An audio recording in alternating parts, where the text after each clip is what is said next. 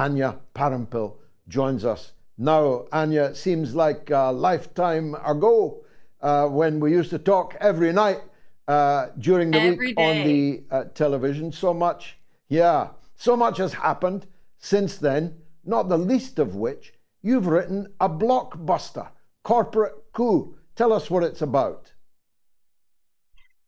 Thanks so much, George. Yeah, people probably mostly associate me with video, but for the last 2.5 years, I've worked to compile my reporting on Venezuela, the failed, absurd attempt to install a coup government in Caracas before an actual they rolled out the regime change mission accomplished banner before they'd actually changed the government. Beginning in 2019 with this recognition of Juan Guaido as president by the US and its allies. I compiled my reporting, which I spent over 3 months in Venezuela over the course of 2 years. I developed close relationships with people on all different sides of the political spectrum. Obviously, people have seen my interviews with members of the government, but I also maintained good connections on the opposition side, surprisingly enough. I also built relationships with people working in the US financial sector, the international oil sector, and US political side as well, to produce original investigative report that I think isn't just about Venezuela. It's about using the Venezuela case to understand modern US hybrid regime change tactics, what the West uses to target so-called enemy countries that resist the Washington consensus when they can't use traditional military tactics. So that's the diplomatic assaults, unprecedented diplomatic assaults that the U.S. unleashed upon Venezuela, including seizing its embassy, sovereign embassy in Washington, D.C. The covert destabilization tactics the U.S. uses, for example, the failed mercenary invasion of Venezuela that took place in May of 2020, the propaganda and information war, which is key, as your viewers will know, understanding and dissecting how the mainstream media participates in, or how they participate in the overall program of regime change, basically act as foot soldiers for Washington and its allies, and putting forward a narrative that reinforces the Western line. And ultimately, and the economic sanctions as well, financial terrorism being the number one, I think, tactic the U.S. has leaned on since it became less able to wage conventional warfare. What this book does is explain how that network works, illustrating it through Venezuela. For example, I show how sanctions systematically destroy the economy. And this is a playbook that then is again applied to, you can apply it to Iran, to Moscow, to even Kiev. Obviously, the Maidan coup is the same blueprint. Using USAID and these human rights organizations to really just further US and Western financial and corporate interests in these foreign countries.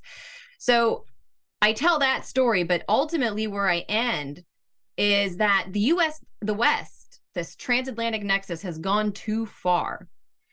And what the book also focuses on is how developing powers, Russia, China, Turkey, India, and Venezuela, are coming together and forming, or have come together to form, an alternative to the Western-centered financial system.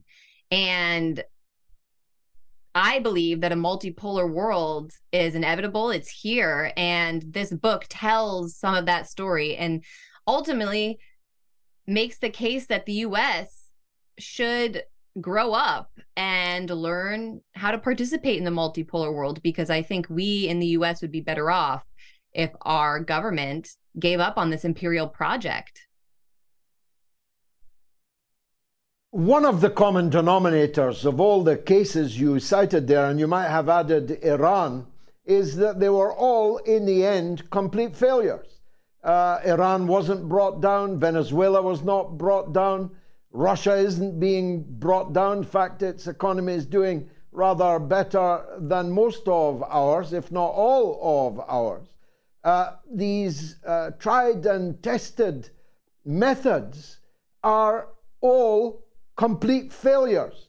At what point does the Washington establishment say, well, look, these things may or may not have been worth trying, but they've all failed. It's time to come up with a new routine? That is the question that I ask myself every day. And that's what drives me to do this work, to sit here in Washington, D.C. and try to get the attention of policymakers and say, look, this is backfiring against, even on a practical point, our own interests as the United States. And I can give you an example. You're right.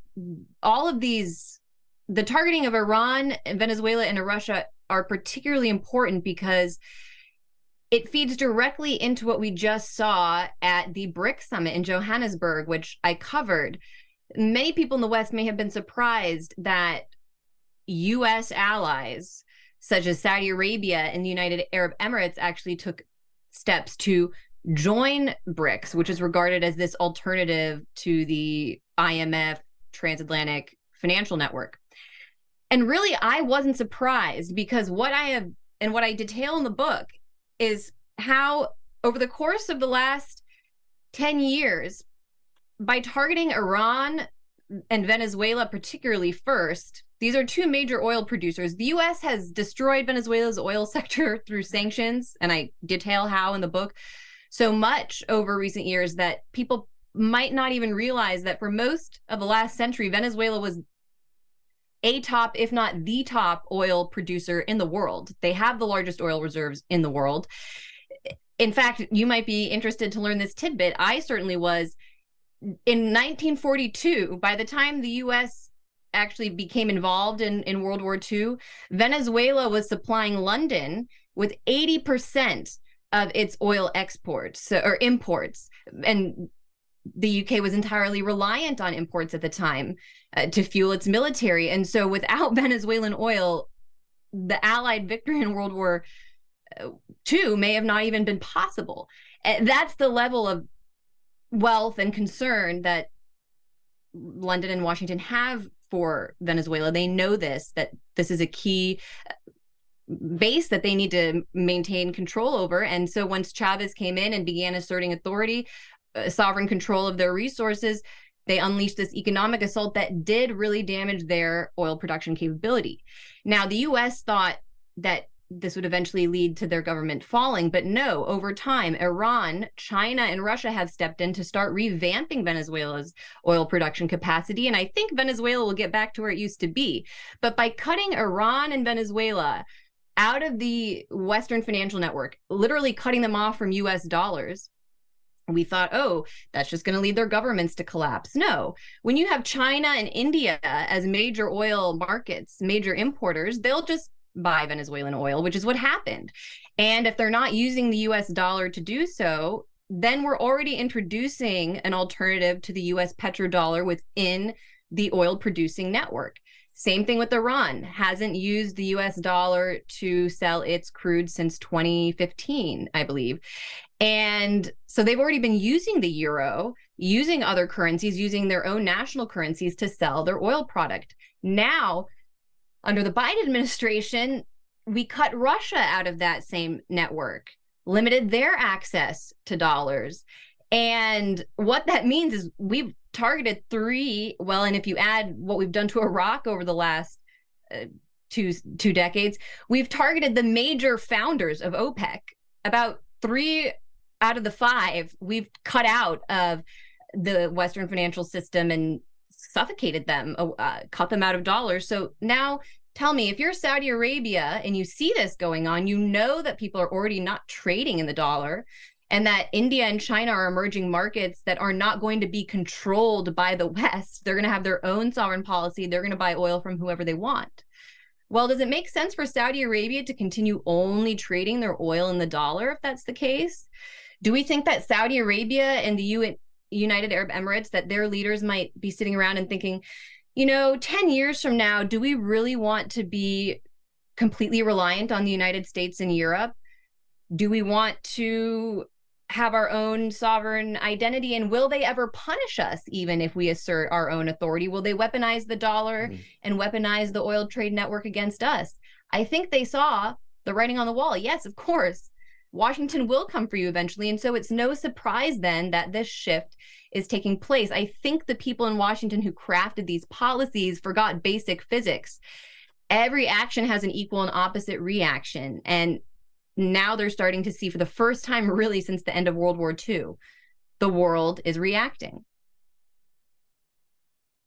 And what goes up must come down. With wonderful piquancy, President Maduro, whom I knew when he was a bus driver, is now getting a red carpet welcome in Beijing as we speak.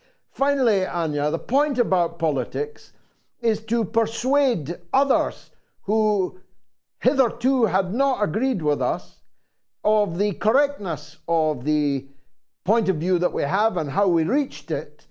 And you have done that to a remarkable extent, because I saw on the blurb on your book no less than Tucker Carlson say that he had substantially borrowed from your point of view as he now views international affairs. I mean, I knew you were good, but that's really remarkable. Tell us who else is on the book, who else has endorsed it. I was so floored and just grateful to get that statement from Tucker. And I also feel fortunate to call him a friend. I'm surprised that a few people have responded and said something like, oh, no, thanks, I'm not going to buy the book because Tucker blurbed it. Look, that's your problem, not mine. He's the most popular television host in the history of the United States. So, I mean, as you say, I'm not trying to reach the same 50, 100 people that I know from Venezuela Solidarity in the United States who always show up for Venezuela and who I'll continue to see in those networks. No, I want to reach all people with this message, because it's also just about my country and what I think would be best for my country.